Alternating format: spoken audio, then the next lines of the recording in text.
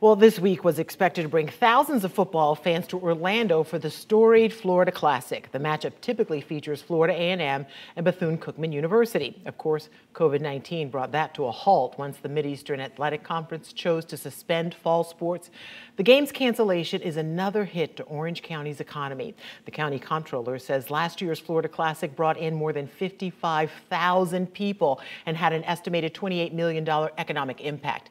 The game may be off, but News 6's Jerry Askin found out both schools are working to keep the spirit and celebration alive. He joins us now live. And Jerry, how are the universities honoring this tradition?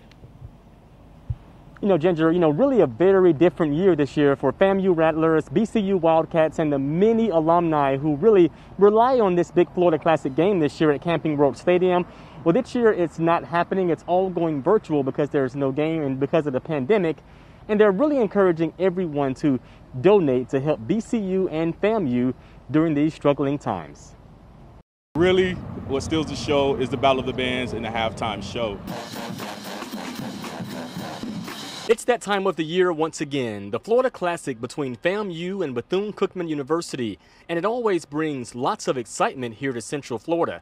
Ask BCU alumni Nick Solomon. My favorite part of the Classic is the tailgating, the brotherhood, the sisterhood, the friendly rivalry between the two teams. But that rivalry this year is going all virtual due to the pandemic. Here are the events offered this Tuesday through Saturday.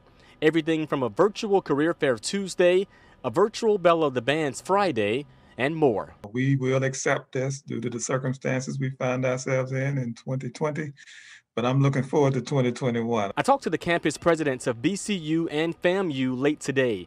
All as this year, event organizers are hoping to sell out the Classic, encouraging folks to donate online, and the proceeds will all go back to FAMU and BCU. The pandemic has other plans. We have no intention to allow these challenges to stop our respective communities from coming together. The current president at BCU had this to say when I asked about the university's recent financial challenges. We've successfully migrated out of probation, and we have retained full SACS accreditation, and our balance sheet is healthy. Yeah, and the BCU president told me this too. I'm going to reach for my phone to make sure I'm quoting him directly. He said he's been working over the past year or so to really clean things up financially after taking over in 2019. And that's why it's so important for these donations to keep things on track, and because of how the school, he says, was affected due to COVID-19. Read about those virtual events happening for the Florida Classic right now at clickorlando.com. For now, we're live outside Camping World Stadium. I'm Jerry Askin, getting results. News 6. All right, Jerry, thank you.